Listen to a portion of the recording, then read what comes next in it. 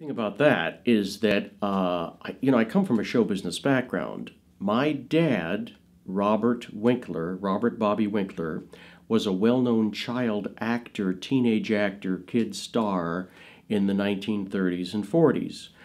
My dad worked in over 80 movies and over 200 radio shows with almost all the stars of the golden age of Hollywood. His career was remarkable. He was born in Chicago, and his grandmother got him into, or his aunt got him into doing amateur contests and teaching him how to sing.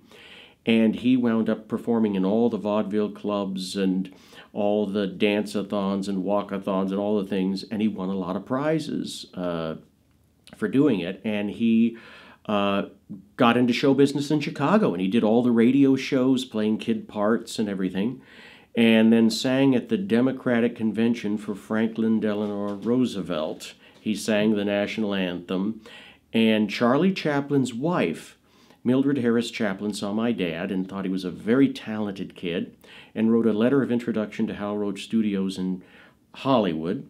And my dad and his mother and father said, "We'll go to Hollywood and Bobby will have a big career."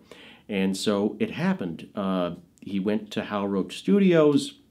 He worked in the Our Gang comedies with Spanky and Alfalfa and Buckwheat, and you can look up the titles. He like Pigskin Palooka, General Spanky, Football Romeo, Pay As You Exit, Hearts or Thumps, all Our Gang Follies.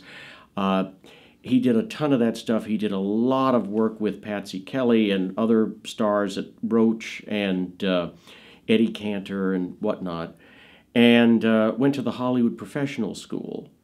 And there were tons of celebrity friends of his there that he worked with, and Donald O'Connor and whatnot.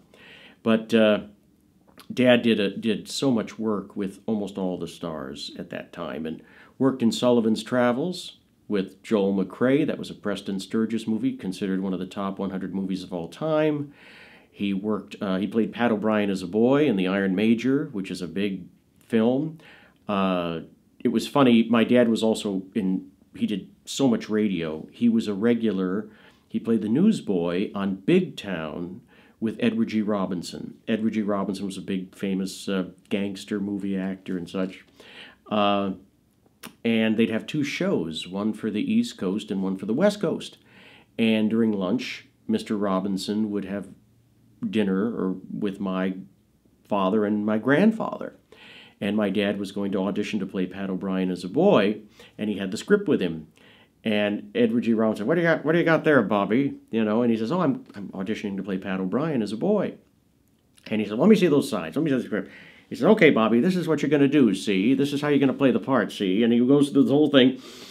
And so anyway, Dad did what Edward G. Robinson told him to do, and he booked the part, and he got the role playing Pat O'Brien as a boy in The Iron Major. So when you see that movie, it's actually Bobby Winckler playing Edward G. Robinson doing Pat O'Brien as a boy.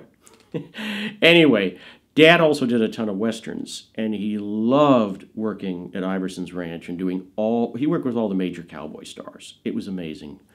Almost every major cowboy movie star at that time, Dad worked with them in their films. Gene Autry, Roy Rogers, Wild Bill Elliott, Bob Steele, Johnny Mac Brown, Tim McCoy, Bob Baker, Bob Livingston, George Houston, George Montgomery, all the stars, and the comedic sidekicks, Smiley Burnett and Ruth Davis, and I mean, I could go on and on and on and on. Dad loved working on Westerns. I remember him telling me in one of his Westerns, Bad Men of Missouri, which was at Universal, it was about the Dalton brother, or younger brothers, I think, the famous gang, and they had a Dalton gang member who was a senior citizen who'd been let out of jail after his crimes, and he was actually a supervisor or a technical consultant for this movie. My dad was like, "Wow, there's this real gangster cowboy outlaw from that era." You have to remember, in the 30s and 40s, people who'd lived in the real West, some of them were senior citizens at the time that all those cowboy movies were being made. So Dad had a fantastic career, and he did cartoon voices for Walt Disney and Bambi, and Looney Tunes, Merry Melodies. There was a time in the 30s and 40s where you could go to a movie house, and Bobby Winckler was the voice in the cartoon, in the Looney Tune cartoon. And then you'd see a specialty, like Pete Smith's specialty or some little newsreel or whatever, and Dad would be in the Pete Smith specialty. And then you'd have a serial. Dad was in one of the most famous serials of all time, considered one of the best, a top 2 or 3, Daredevils of the Red Circle. And he was the star, the child star of it, and the catalyst of the whole story. William Whitney directed it. So you'd see Dad in the serial, and then you'd see him in the Western, if it was a Autry movie or Wild Bill Elliott or Johnny Mac Brown or whatever. And then he'd be in the A picture, like, Waterloo Bridge or one of these other A movies. And then when you got home, you turn on the radio. There he was on radio, in Lux Radio Theater with Cecil B. DeMille, or, Edward G. Robinson's Big Town, or whatever, or Bob Hope, or Jack Benny, or, he played W.C. Field's son on radio. I could go on and on and on. Well, what happened was he had this fantastic career, and he caught the tail end of World War II, and he volunteered to go into the Army Air Corps. And he had action in the Philippines, and they machine gunned at him, and a Jeep overturned on. I mean, there's a whole story there. And then when he came back, the business was kind of in a mess because the government said that the movie studios could no longer own the movie theaters. That the studios had owned the theaters, and it was kind of a violation of state and federal antitrust laws. And so they had this law that said you had to break up. You either had to be a producer of films or you had to be an exhibitor. And so there were all these things. His lifetime agent had retired, Marty Sperver, and his parents said, you have to go to college. And so Dad went to college. He became interested in law. I will say this. Dad worked as an adult in Criss Cross with Burt Lancaster and Yvonne DiCarlo while he was going to law school. He became interested in law. And also, he did a film with Johnny Mac Brown playing the younger leading man. Dad was supposed to do another 12 pictures with Johnny Mac Brown. The formula was going to be Johnny Mac Brown as the older, kind of Hopalong Cassidy, cowboy lead father figure. And Ray Hatton was going to be the comedy relief. And then my dad, Robert Winckler was going to be the young leading man who'd have the romances with the leading ladies. Dad did the first picture, but he did not do the other 11 films. So he became interested in law, had a very successful entertainment law firm, representing writers, producers, directors, actors that he'd worked with as a kid. So it was the most amazing thing, that, for example, George Montgomery, he was in a movie called Last of the Duanes, and then later in life he represented George Montgomery as a client. George was a very nice man, wonderful guy. And after Dad became an attorney, Dad had a incredibly successful law firm, and he represented writers, producers, directors, people he worked with, actors he worked with. He had like 3 law offices. He had like tons of armies of secretaries, busy, incredibly successful. But he had, all these clients, like I said, George Montgomery and Al Molinaro, and he did work for Adam West and lots of other people and writers, and Earl Felton, who wrote the screenplay for 20,000 Leagues Under the Sea for Walt Disney. And he would still have fans come into his law offices for autographs and stuff. They'd track him down, Western movie fans, and come out. I remember Dad represented an Indian tribe, and there was an Indian chief who would come in to see him, and in full headdress and Indian outfit. I mean, it was like something, like he walked off of a movie set. It was amazing.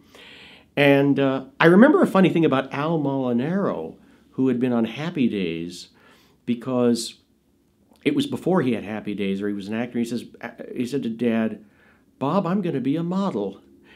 And Dad said, "Al, Have you looked in the mirror? I mean, you're a character actor. You're a model, a male model. And sure enough, Al became a model. He was on all these billboards called Kiss. It was like Kiss the Cook or whatever. And I think Happy Days came out of that ad. Dad won a lot. I mean, most of his cases, he would always win the cases. And Melvin Belli and F. Lee Bailey hated my dad. They were of that whole era because my dad would always win the cases. You know, funny thing, Dad handled a little bit of criminal law as well, but he had to give it up. He couldn't take it.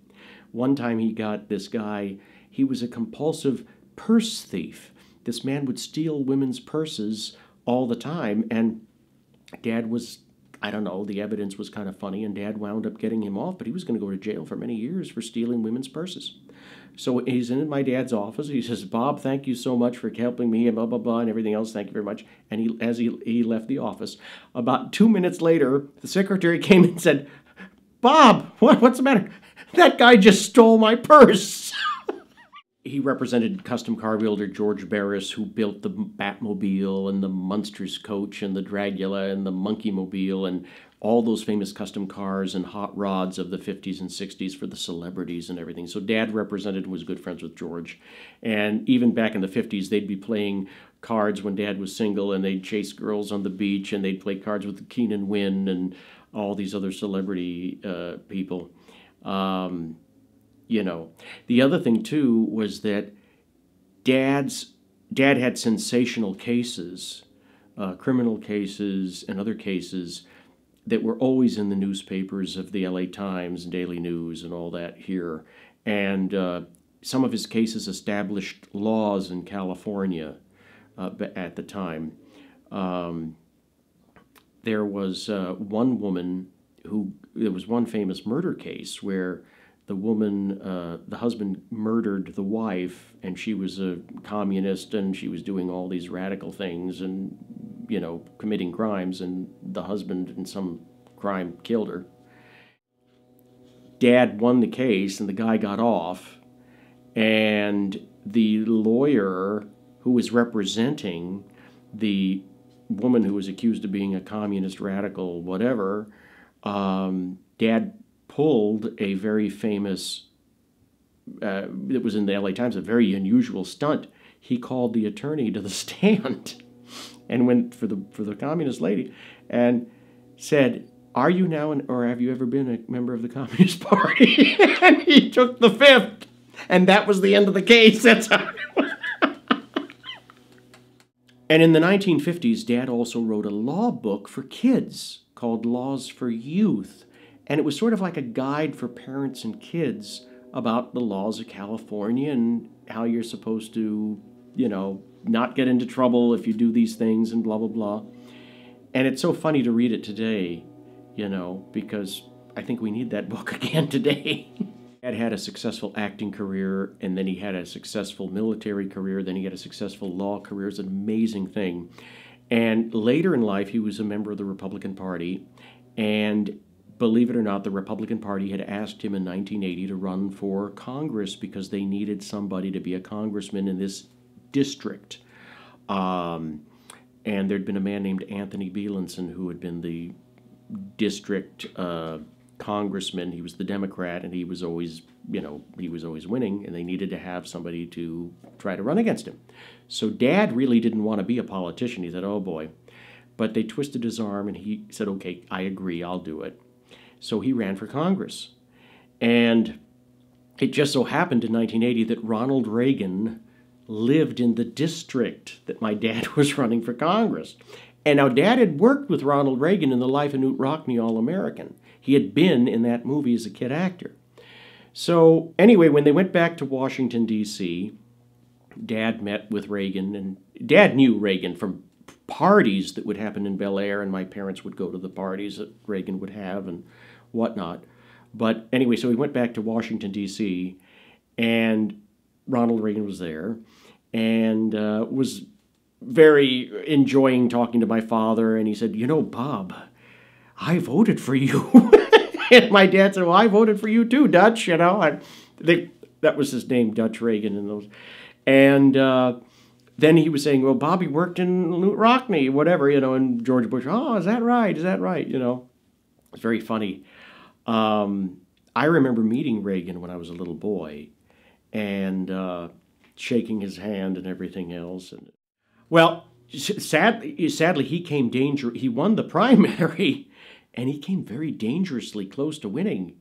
And he thought, oh God, am I going to have to really do this? And it was like he came very close, and he didn't spend any money or anything. I mean, he wasn't going to. I mean, he did it just to kind of put a name on a ballot. He didn't want to, But sadly, he got stomach cancer in 1989, and he passed away very quickly, and it was awful. But because he could have, I mean, his mother lived into her 80s. There's no reason why he couldn't have continued, another 20, 30 years. But, so I'm glad he didn't win because he spent the time with us, my sister and I, and my mother. Besides my dad, my mom, Betty Winckler, whose maiden name was Betty Sturm, she was also in the business shortly, for a short period of time.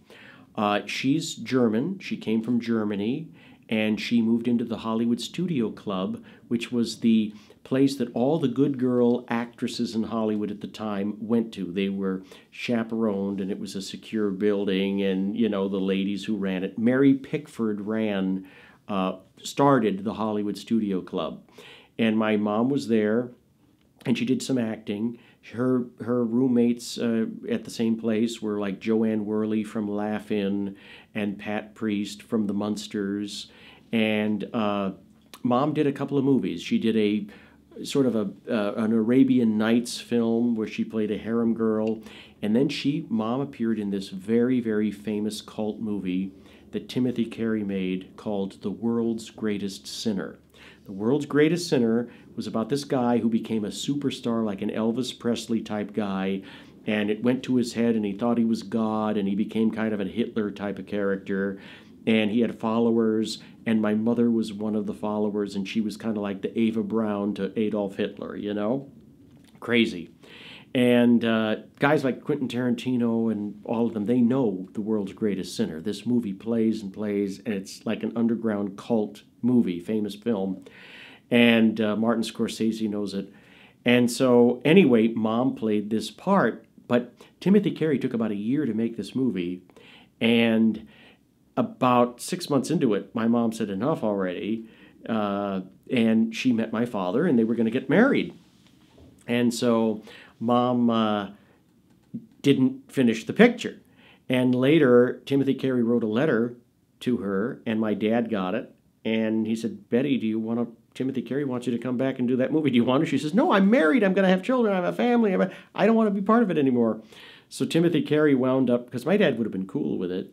And so Timothy Carey hired a woman to do little saxophone playing or whatever that looked kind of like my mom, but it wasn't her. That my mom's part was much, much bigger in the final cut. But anyway, Mom's in it, and it's a crazy movie. But prior to meeting my dad and prior to The World's Greatest Sinner, one funny quick story, Mom went on a double date with Elvis Presley, and they went to go see Psycho at a drive-in movie theater. And it was so funny because as soon as the famous shower scene started, where the killer went in and he got the Elvis couldn't stand it. He couldn't stand the sight of the blood, and he left the drive-in theater and took everybody with him because he couldn't stand that. So that was pretty funny. My mother really didn't want to pursue acting other than those two pictures that she did. And Timothy Carey's son later called her and said, will you be part of this documentary? And I think maybe Tarantino was part of the documentary, or Martin Scorsese, or Jack Nicholson might have been part of it. I don't know. A lot of people were part of it. They wanted her to be part of it, and she did. She participated in it. She liked Timothy Carey. Timothy Carey was married to a German lady, so they got along on the set, and they were out in Pasadena or something. And the son, Romeo Carey, was very nice. But anyway, so Mom's part of this picture. When I show it to her, she gets very embarrassed. In the 1960s and early to mid-70s, my mother was in the wig business, and she used to sell wigs to Disneyland. The girls who were Snow White and Cinderella and Alice in Wonderland would wear my mother's hair pieces. And sometimes the Pirates of the Caribbean pirates, too, would wear her hair pieces. So when we were little kids, my mother would say, come on, kids, I got to go to Disneyland. I have wigs I have to deliver. And so my sister Patricia and I, we'd be like 5 and 6 or 6 and 7, whatever, we would go to Disneyland. And after my mother would do her big business backstage, we would be given free tickets to go into the park, and we'd go around to, Fantasyland or whatever, and we'd spend maybe a few hours and then we'd leave. Well, this happened over and over and over and over again, to the point where we didn't want to go to Disneyland anymore. We were probably the only 2 children in the entire world that when my mom said, when the parent says, hey kids, come on, we got to go to Disneyland, we cried, no, we don't want to go to Disneyland.